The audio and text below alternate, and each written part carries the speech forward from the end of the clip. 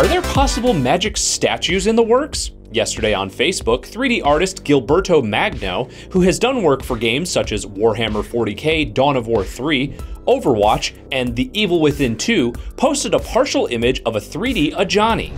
Also on the image was a logo for Prime One Studios, a Japanese manufacturer of high-end statues and busts. With all this information combined, there's a good guess that we might see high-quality statues of some of the Gatewatch members in the near future. Now, the question becomes, where will these be used? The HasCon announcement earlier this week did mention, quote, photo ops with mind-blowing Magic the Gathering 3D sculpts, but Prime One's Amazon shop also has a lot of 1/2 and 1/3 scale statues for sale. Prime One also showed off an unpainted statue of Nicol Bolas in February during Winter Wonder Festival, an anime and figure convention held twice a year in Japan. What do you think? Exclusives for conventions, high-end collectibles, or something else? Let us know in the comments. With Hour of Devastation releasing tomorrow, we of course have some reprinted cards with new artwork, and the folks over at Original Magic Art want to know which versions you prefer in the reprint rumble.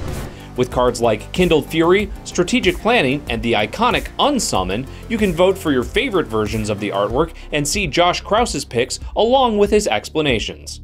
If the reprint rumble follows previous trends, you can expect to vote on the Hour of Devastation invocations in the next couple of weeks. In other voting news, the Magic Bracket, which was started last November for people to vote for the best Magic card of all time, is in its last batch for round 1. The first round consisted of over 16,000 unique cards, with one batch going up each day and staying open for a week. After this final batch ends, the bracket will go into the round of 8,192 cards, including the 41 buys that were awarded to make round 2 even.